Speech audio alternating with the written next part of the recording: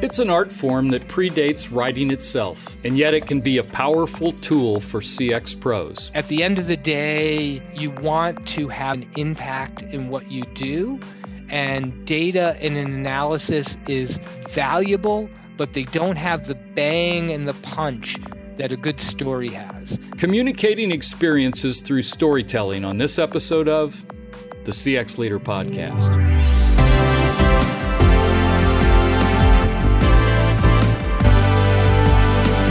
The CX Leader Podcast with Steve Walker is produced by Walker, an experience management firm that helps our clients accelerate their XM success. You can find out more at walkerinfo.com. Hello, everyone. I'm Steve Walker, host of the CX Leader Podcast, and thank you for listening.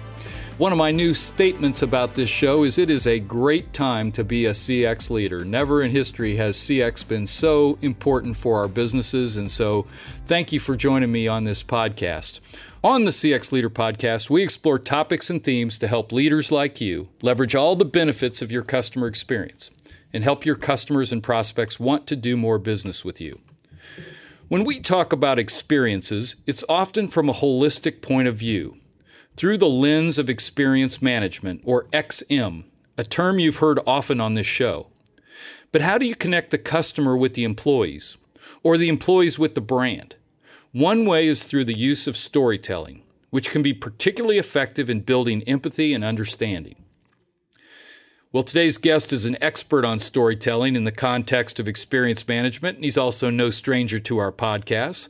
Bruce Temkin is the head of the Qualtrics XM Institute and a co-founder and chairman emeritus of the Customer Experience Professionals Association. Shorthand, we say CXPA. Bruce is a good friend. I've known him a long time, and so please welcome Bruce back to the CX Leader Podcast. Bruce, thanks for being on the show. Steve, thanks for having me. And I love that statement. Now is the best time ever to be a CX leader. So it's awesome. Thanks for having me.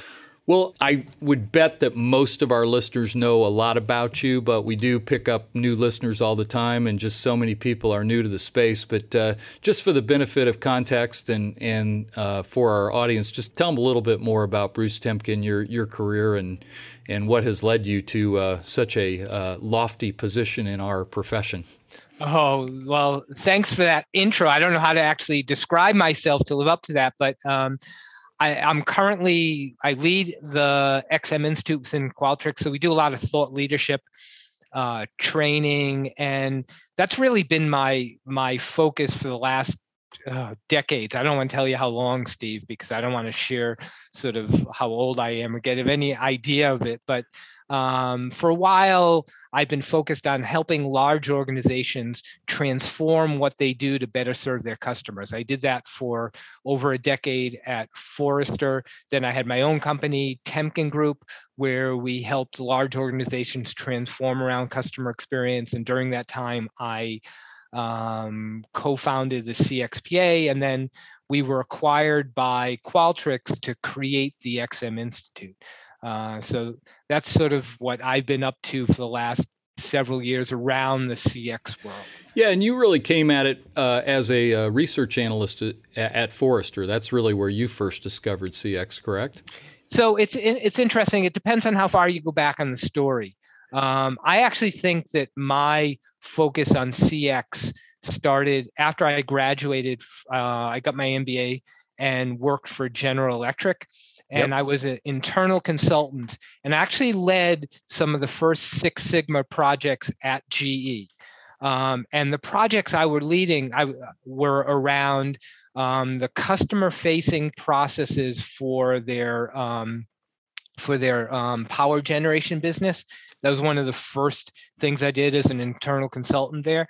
And really, that was a lot of what CX is today. Obviously, it's evolved and matured and a lot more things, but a lot of my learning and focus on customer came from those days when I was, involved deeply in what turned out to be the quality movement and Six Sigma. And so then at Forrester, I got more formalized around CX and really ended up building my expertise and creating, I think, a lot of what the practice is around CX at Forrester way back when. Yeah. Actually, I don't think we've ever had this conversation, but GE was one of our marquee clients early on. And I think it was all driven by the Six Sigma total quality management, which if you look at those techniques, all of them require some sort of customer input into the design of the processes. And so that was I come at it more from the traditional market research side, but that was a kind of a macro management theory that drove the demand for what we did. Cool. And I would say it's interesting you said, like, I would challenge one thing you said, because you were right, but not quite right, which is that those Six Sigma require good customer input. That's only if you do them correctly. Yeah. Right? Like there's a bunch of Six Sigma projects, and that's one of the things early on when I talk about like CX versus process improvement, right? That lots of people do process improvement, but not many of them do it with the correct amount of customer input to drive them. And I think that's actually one of the drawbacks of the traditional Six Sigma and process improvement projects of the past, which is I don't think they had enough customer input. Yeah. I think you're absolutely right. But I think if you go to the textbook for Six Sigma, there is sort of you got to collect some, valid customer feedback or something, valid requirements. Yep. Well, we date ourselves too. That's enough down memory road. But I guess where I was going for today's topic is, I've always been a little more on the quantitative side, and that's kind of my comfort zone. But something that you have talked about almost since the day I met you is to tell the stories, to make it live and to make it real. And we talk about this a lot on the podcast, is don't get bogged down in your data, but really make this stuff come to life for the people that need to act on it. So just kind of give me an overview on how you think storytelling has affected your career, and really come to some of your basic philosophies on how you approach your profession and how the whole profession has evolved for that matter. Yeah, Steve, to be honest with you, without storytelling, I wouldn't be on this podcast.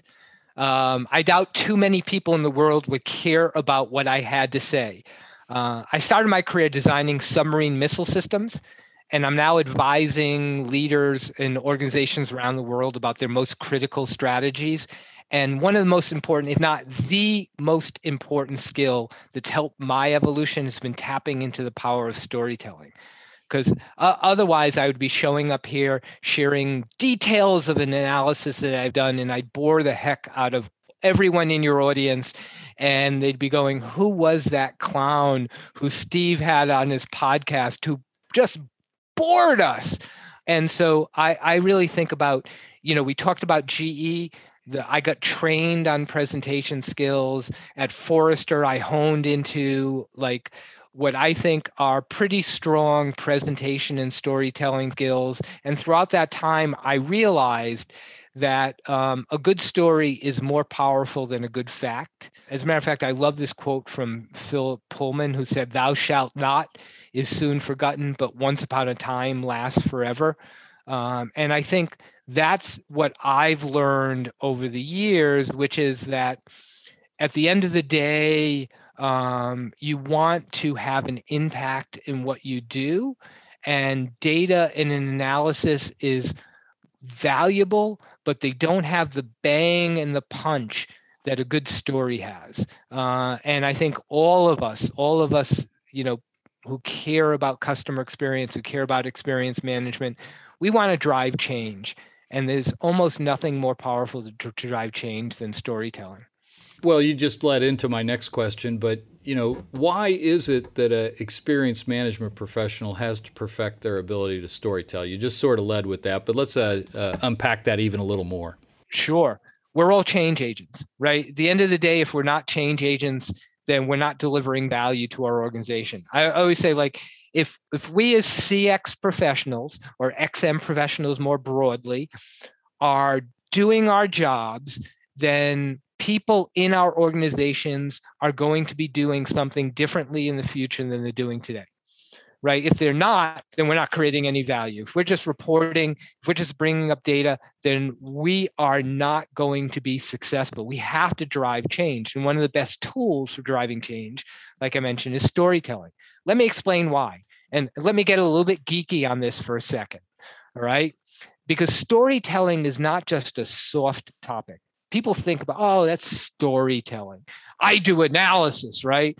I do predictive analytics, right? I do conjoint analysis.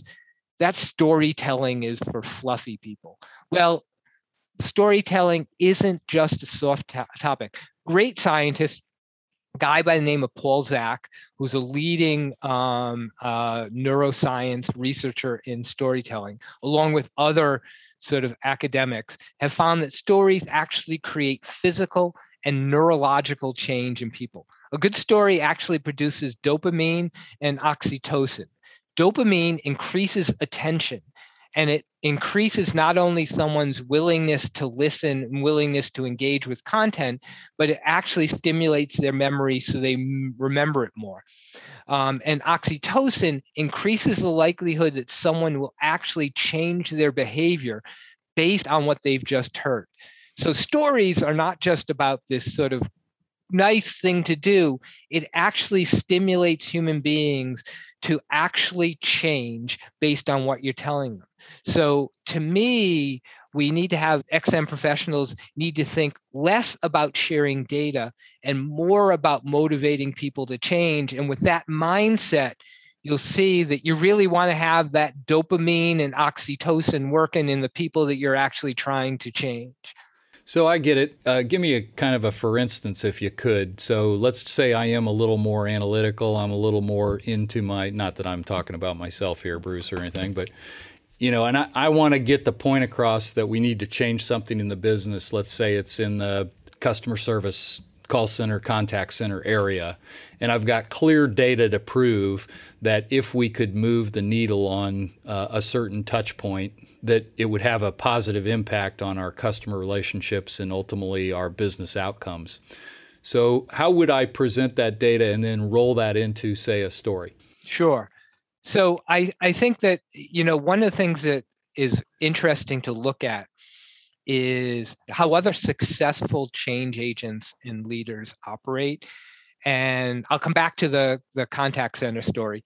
But I think it's worth looking at sort of if you look at the State of the Union, like when the president sits in front of the country and, you know, tens of millions of people are watching, and the president wants the country to make a move and make a change. What does he do? Well, let's say he wants to have us invest more in our infrastructure. Well, he'll make a case, 22% of bridges, 42% of roads. But then in order to make you really want it, he'll talk about one bridge in Indiana that is so bad that a mother can't get across there and actually get her job done. So she's stuck at home and she can't have a job. And that's leading to her unemployment, which actually led to her having to be evicted from her house. And oh, by the way, she's here in the audience. Go look at her, right? You know, that's about taking the data and making it come to life through the eyes of an individual. I go back to the contact center. If you want to make the case about investment, talk about a single journey that someone's going through that is so bad that people can see what it is and sense what it is. And let me share you something. This is something that I've done for presentations to make storytelling come to life. And I generally do it with like a PowerPoint slides, but let me do it just sort of with my voice. And I'm going to share with you a couple of different stories or a couple of different ways to present data. Now I'm going to share two of them, okay? And I want everyone in the audience to think about how you're responding to each one. All right, we'll go away from CX for a while. All right. Here's the first way I'm going to say it. Did you know that each year, 1 million children die of hunger around the world, which means that malnutrition causes 15% of all child deaths? Okay, presented a data. However you feel, you feel. I'm sure no one's feeling good about that, but people are going, oh, yeah, that's pretty bad. Now let me try a different approach. I recently interviewed a mother in a very poor town in Mogadishu who lost her 6-month-old daughter Nzinga because she couldn't provide this beautiful baby with the equivalent of 2 pieces of bread per week.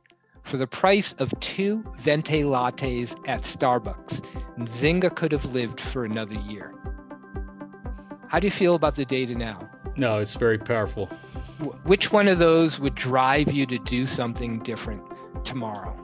Yeah.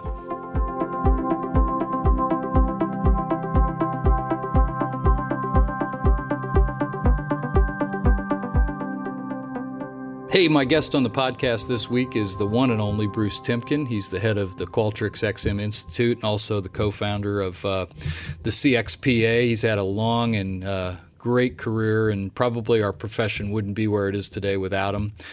So I'm grateful that he's come back on as a guest. But kind of in the organizational context, not just to drive change, but just in terms of the employee experience, I think there's a role for storytelling to play that the XM professionals can fulfill. What's kind of the impact on the employees of a company when organizations get good at telling stories? So I think that the employees don't actually generally tend to process data even as much as executives do, right? So executives are used to having 22% of this. We want 40% growth. They live in a boring world, right? Charts and figures and all of that. But employees are, if you think about like what you really need to change, you need to have in any large company, a vast number of employees decide that they want to do something differently. And you can tell them to do something differently, but that doesn't stick. So using stories about what their future life will be like, working in a different way, telling stories about the impact that it'll have on customers as part of a rollout of a new approach, of a new process you're going to implement, of a new set of rules you're going to do, of a new scripts that you're going to have in the contact center. Let's say we're going to roll in, let's stick with the contact center, right? We're going to roll out a new approach with new scripts for how we're dealing with some customers in the contact center. We can just do it. We can just roll out scripts and say, this is going to be a bunch of new scripts and read them as is. Or we could say that we did research with our customers, and here's the feedback that some of them talked about in terms of how they felt about how we were talking to them in the past. And then we did this research where we created these new scripts. And I'm going to share with you feedback from 2 of our customers and how they felt after hearing these new scripts. And then I could tell the story of how they felt.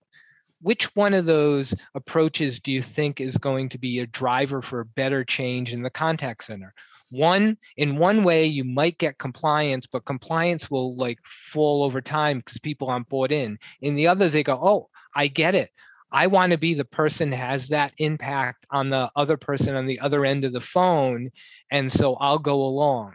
So stories are really powerful in terms of driving widespread, not just adoption, but widespread buy-in to some of the changes you want to make across an organization. Let's take it back to the CX Pro here for a minute, and let's again assume that maybe this isn't part of their toolkit today.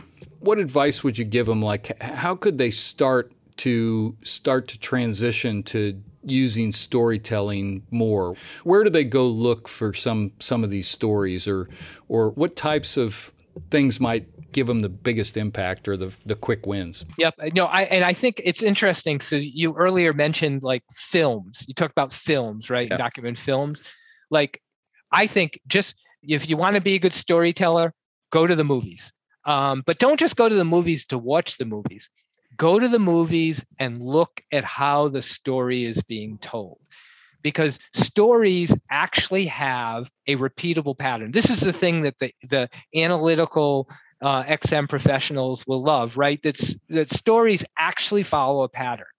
There is a finite number of, I don't say there's probably an infinite number of storyline, what we call storyline arcs, the flow of a story, but there's a finite number of them that are used over and over and over again.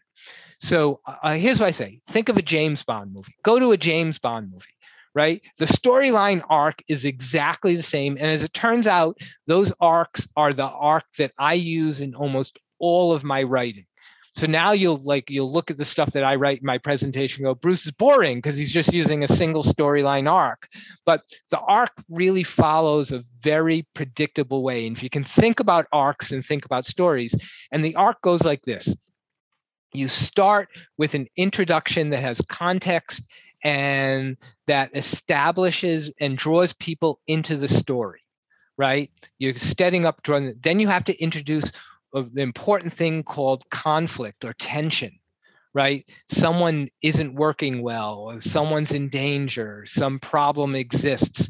And then you actually, depending on how you want to have the story, how long you want to have the story go, you draw out that tension, right? That tension continues. You build on that tension, but that's all that's happening.